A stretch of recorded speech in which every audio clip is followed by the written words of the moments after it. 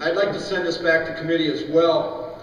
You know, I heard yesterday from people from Outagamie County, which isn't my own, with their concerns about the difficulties local government is going to have with this map. This map is really unique for me. A large part of my district is gone, and I move into Bellevue and Ledgeview and other areas. And uniquely, again accidentally I'm sure, there's a 500-foot loop that takes Nancy Nussbaum and puts her in the 30th district, and she just happens to be part of this recall effort. The Gannett paper, the Green Bay Press Gazette, in an editorial, and I've not always quoted them, first of all, they say, no matter where the boundary lines are drawn on Wisconsin's proposed redistricting map, state lawmakers need to ensure all of the stakeholders have reasonable time to review them. I know the Republicans have been looking at this for weeks. That was kind of indicated to us going back several weeks ago in Senate Org.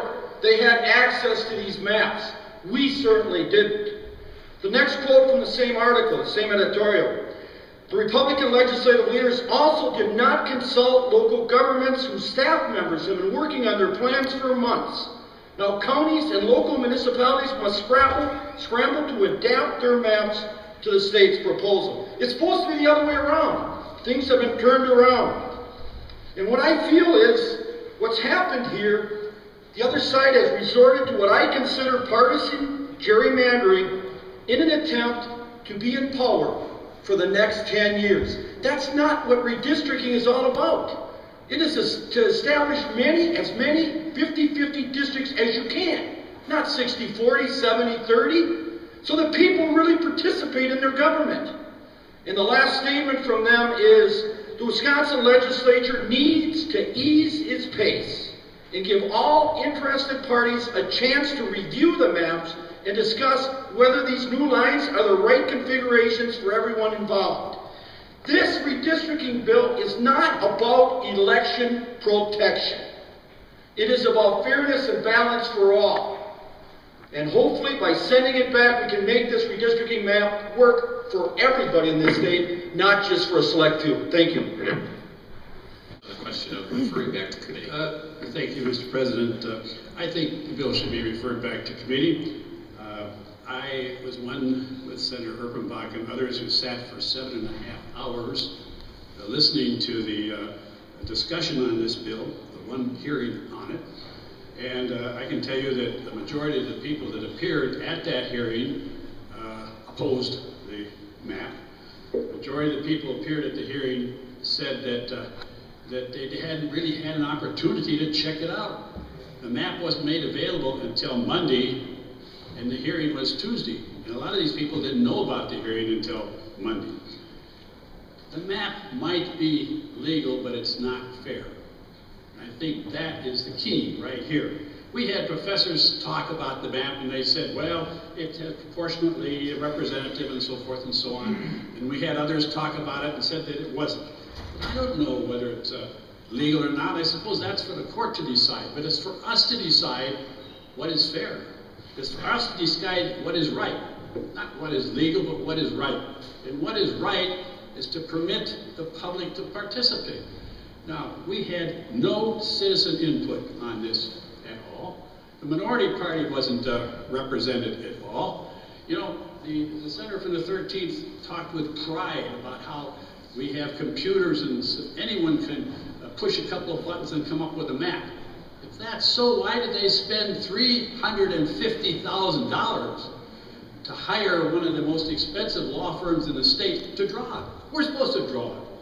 Our staff is supposed to help us out on it. We've got the department here on computers that can help on it. Why the $350,000 to a private law firm to make this map? I can't understand it.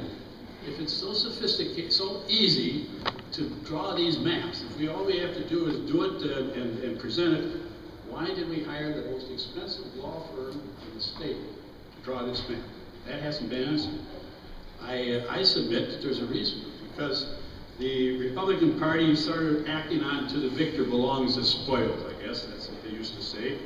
And to be sure that they got the spoils, they hired the most expensive law firm, or one of the most expensive law firms in the state, to help them get the spoils, to help them come on. This map is just not fair. It did not let the public participate in it, did not let the minority party participate in it. You know, we're supposed to be in the Senate here. We like to participate in these actions. We didn't have anything to do with these maps. Not because we didn't want to, because we were frozen out. That just isn't fair. We all know that the map is very disputable. It cuts up competitive districts. It's a Republican incumbent protection plan in most respects. It just is not a fair map. So what can we do? We can just send it back to committee. I'm ready to spend another 7.5 hours on the hearing. We can come up with some good discussion and have some people that have had a chance to review things. Another thing, we had at the hearing many people from Republican areas as well as Democratic areas saying, you know, we've worked on this program for 6 months. We've tried to follow the law. We've had meetings. We've spent money on it. We've spent time on it. And we're just about done. Some areas maybe decided to wipe that all off. There's an amendment to try to help that, but it doesn't, you know, you gonna go for us, or do we have to later on to say, well, we're going to pay some attention to what has been done. If you're going to violate my First Amendment rights, you might as well do the Fourth Amendment as well. Effort that has already been spent on this. Are you going to remove President, yourself, or do we have this should go back to committee.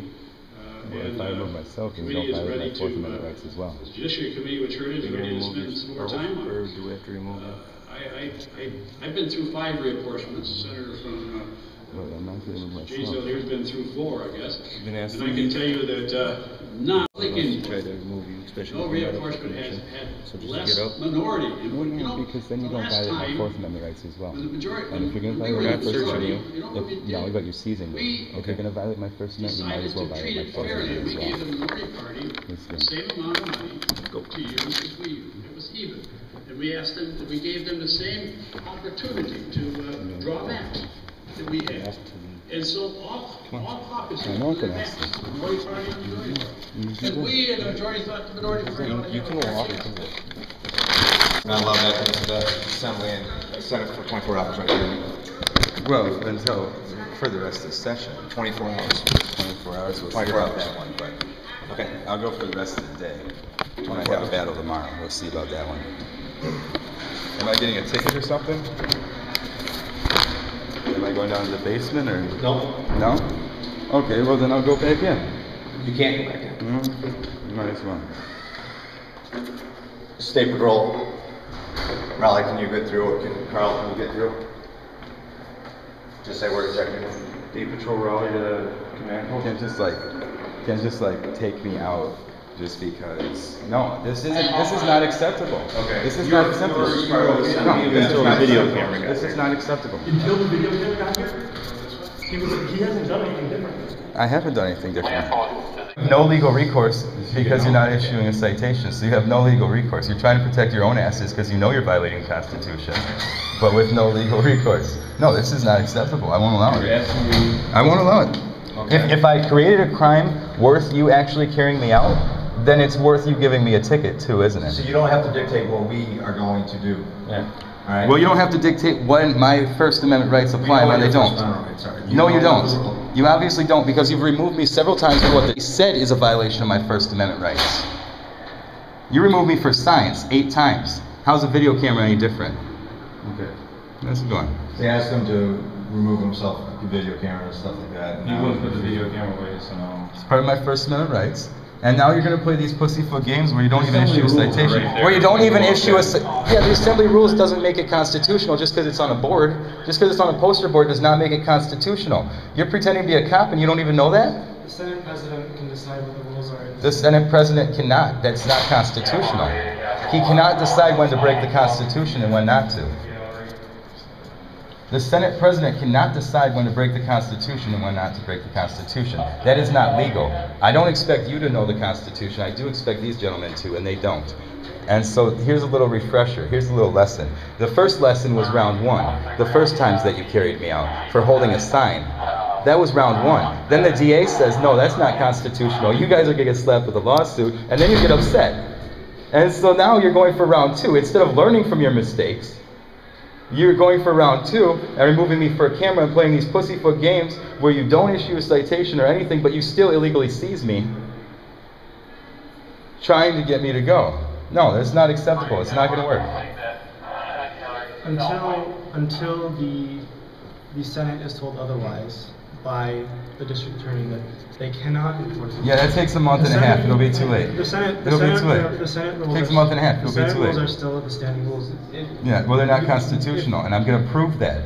I'm going to prove that That's fine. because these officers are going to end up giving me a citation for this, and then I have something to fall back on and fight it with. Well, if a law, as far as I know, if law is not broken, then a citation. Well, this is not law, right? This is actually, I believe this is actually, well, maybe not. Maybe it isn't a law. It's Senate. Okay, so if it's not a law, then how is it enforceable by police officers? Because this is the Senate. That makes no sense whatsoever. That makes no sense whatsoever. That police officer can pick me up and remove me. Yeah, he doesn't even know what he's talking about. Okay. Good. He was videotaping. Okay. Was asked multiple times to quit videotaping. Yeah, I was. I'm not gonna lie. Okay. The Senate staff said that he had to leave. We walked over to him. I told him that he could put it away. He still didn't put it away. We had to physically remove him. He didn't leave. We physically removed him. Okay. And then once out in the hallway, now he doesn't want to. No, I'm not gonna play these pussyfoot games where you remove me and then you find it okay to carry me, but you don't even issue a citation. Then I have nothing to fall back on, nothing to fight it with. So if you want to issue me a citation, then go ahead, and then I'll leave and we'll be on our way. If you don't, then I have nothing to fight this with. Okay, we'll issue a citation. Go on. Well, how do I know when I get out the door you're actually going to do it? We're going down to RPD. Going down to the basement? Okay. Otherwise, I'll be back. You got her? Yeah. Fair enough. See how easy that was? Learn your lesson. But we don't issue. Shut up. Patrol can't issue capital ordinances. Yeah, well, you should have called them from the beginning. You should have had a Capitol Police officer there when you started removing me. Okay. When you started lifting me. Oh, we're going to need to go to north. We're going to need to go to North Wing. Go down to the basement south. No, we can't because they has stairs. No, you can go down to the basement south, Jeremy, go right across the rotunda. Trust me, I've been here 32 years. The basement? I thought the basement you had to go through stairs in order to get anywhere to the... No, this is... Go down to the south and cut right across. Yeah, through stairs. No. You have to go downstairs to cut across. No? No. Right through here. Okay. How do we get past that? We'll get around. Okay.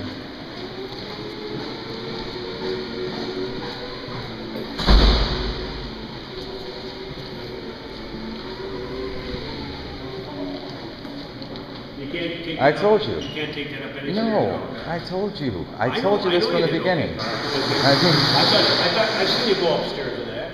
Well, I can, but today's not a very good day for my heart right now, so I can't go up those stairs. And I told you that from the beginning. No, let's not pussyfoot around. Okay, let's you just walk go. up Let's three. just go to the north. Let's just go to the north. Let's not pussyfoot around. I told you from the beginning, and you wasted my time by bringing me down here in the first place. No, I'm not wasting your time. This is a camera. Yeah, I know. You can't win a fair election. You have to cheat. Your parents should be ashamed. You have to cheat. Guns in the Capitol, Galloway? Your mother should be ashamed. Shame. Shame. Shame. You dirty old hag. Your parents should be ashamed. Did you get my sheep, Mary? Did you get my sheep?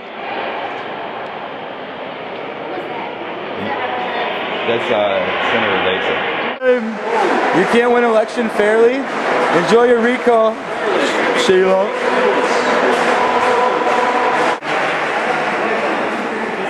Hey Luther, you think your mother would be proud of you cheating? Gerrymandering the maps to cheat? You think she'd be proud, Luther? Weingard, your mother should be ashamed of yourself for cheating. Don't push me, Weingart. What, you're afraid to own up to your actions? You're afraid to own up to your own votes?